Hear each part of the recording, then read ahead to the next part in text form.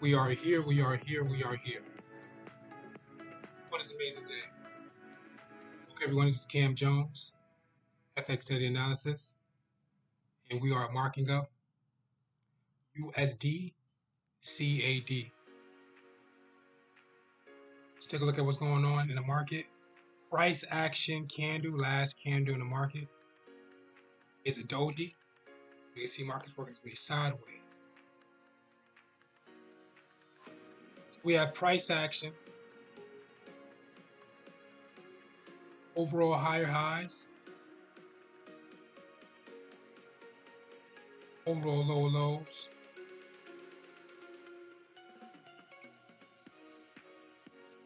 midpoint. So let's take a look at what happened in the market. So price action started from the midpoint, pushed up to a high. We received a double top, first, second, third, fourth. Market dropped down. Market broke and retest 3-4 levels down, came all the way down to a major area of support, which formed the first leg, second leg, third leg. Market pushed up from that fourth. So we have that fourth leg formation at double bottom. That market did break, came back to retest, and the market pushed back up, pushed back down. So market is coming from price action, coming from a double top. Okay, so price is currently at the retest goal. So let's take a look at what it can be looking like. If that market's going to push down from that double top, we'll be seeing that first leg, second leg, third leg, market push to the fourth. So we see the third leg into the fourth leg.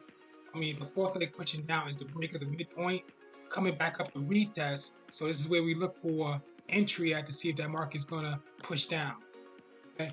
If not, we know that the market's going to continue to consolidate sideways. If that market's going to work its way up, see where it's coming from. It's coming from multiple pushes down to that bottom, coming down here for the first leg, second leg, third leg, just doing it as an overall fourth leg retest. Market pushed up once, so we're looking for a retest here to see if that market's going to push up again.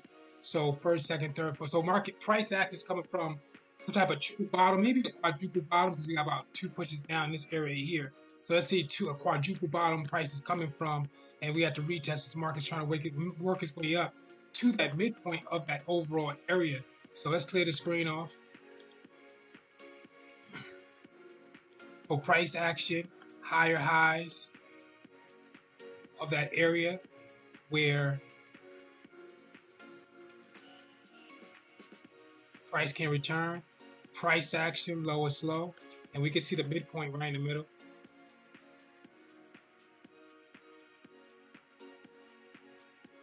So price is under the midpoint, is retesting that area a few times. So let's take a closer look into that area. So below price action, we can see that market's coming from that support. So if it's respected, we'll see that first leg, second leg, third leg, market push up for the fourth retest, one retest, and we get a green engulfing pattern. That's going to engulf any of these candles here. Market's going to push up. Okay. If not, we'll get an engulfing pattern to the downside. The market be pushing down, and then we follow up from the first, second, third, fourth retest, one. So market be coming from a triple top if that market pushes down in that area. If not, market's going to consolidate right below that midpoint line, right above second level lows of that area. So it's between second level lows and that midpoint of that area on the monthly time frame. Head down to the weekly. Let's see what's going on. Price action on the weekly time frame, last candle in the market, is a doji. So market's consolidating sideways, as we can see. We have that consolidation and sideways. So let's see what's going on if that market's going to drop down from that area. So we look for patterns in that area. We're going to look at this as 1. We can look at this as 1, and we see a retest here. So if you connect this together, first leg, second leg, third leg, fourth leg, retest, and market coming down. So market's going to come down from maybe a triple top of that area or a quadruple top if you add this, and we have a spike up to that high as well. So multiple times, once, twice, 3, 4, 5 pushes to that top. It could be full exhaustion. The market's come down. All we got to do is just form engulfing pattern in that area, push that market up or down, headed down to the daily. Price action of the daily is a inverted bullish candle, so price is trying to work its way up from the previous candle. So that area is starting a new area of support. So we have price action, high, low. Price is right above the midpoint. We have a W. Market rolled that midpoint a few times. So how many touches? Once, twice, 3, 4, about 5 touches to that bottom of that area of that midpoint. And we see market working its way up that area of resistance. Price action did not break the third to last candle in the market to close out and push up, but we have a wick to the top. So that area could be denied, and it could be just drawing up first leg, second leg, dropping down from an overall double top. One push up on this side, push up on this side, market drops down. Headed down to the 4-hour time frame to see what's going on in the market. Price action of Doji working its way sideways. 3 hours of Doji working its way sideways. Price action is a doji as well, working its way sideways. Got a little bit of a dip, so it's a break and retest of this area. So market broke, came back to retest, just consolidating at a low on that midpoint. Headed down to the 1 hour consolidation. Market working its way sideways. You see the break and retest still. The market is pushing sideways for more consolidation. Headed down to the 40, same as well. 45, same as well. A little more than that. I mean, we see the break and retest, but also we see the spike up, and we have a bearish candle that could be pushed that market down if we get that engulfment. So if that engulfment does happen, market price is coming from that first, second, third, and we'll see that drop down. Probably see a break and retest, and that market drop down further. Headed down to the 30. Bearish doji, price is working its way sideways. 15-minute. Okay, we're starting to get a bearish engulfing pattern, bearish hammer. So price is trying to work its way down on the 15-minute time frame, coming from this first, second, third. We can see that spike. So this 15-minute, I think the 45, maybe the hour, is reading the same thing that double bottom is trying to form. Price action. Excuse me. Price action is about to engulf the second to last candle and the third to last candle. We're just looking for price to overlap the fourth to fifth last candle in this area.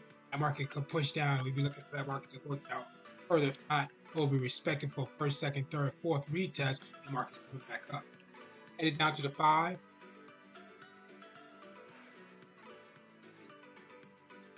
Okay, so we have price actions coming from the area of that double top overall, first, second, third. We can see that market spiking down. All we waiting for is price action to engulf the previous side that can push that market down to this level here. They got to figure out what's going on. Headed down to the 3-minute. Okay, so price action candle, bearish inverted hammer. Oh, excuse me. Bearish hammer. So price is working its way down. Coming from this area, this triple top and a retest. Overall, we can see the double top. Price action, if it closes out like this, is a 50-50 chance it could still drop down further. That means we have to wait for extra candles to form. If not, that market could start running to an area of support and work its way back up. So price action dropped all the way down here, wasn't able to close out. So if price would have closed out here, it would have overlapped this area here. That would have pushed that market down to new areas, but that did not happen. Price action did draw back. Okay, didn't close out yet, but we have a long wick. So that long wick could be an area of support that can be respected for that market to work its way back up. Maybe from a double bottom, maybe from a single bottom. Then that's the 1-minute time frame. Okay, price action, we're starting to see a little bit of retest. That's a break market retest. So for us to see this market's going to push up, you want to see price break above the third to last candle, or price break below the third to last wick.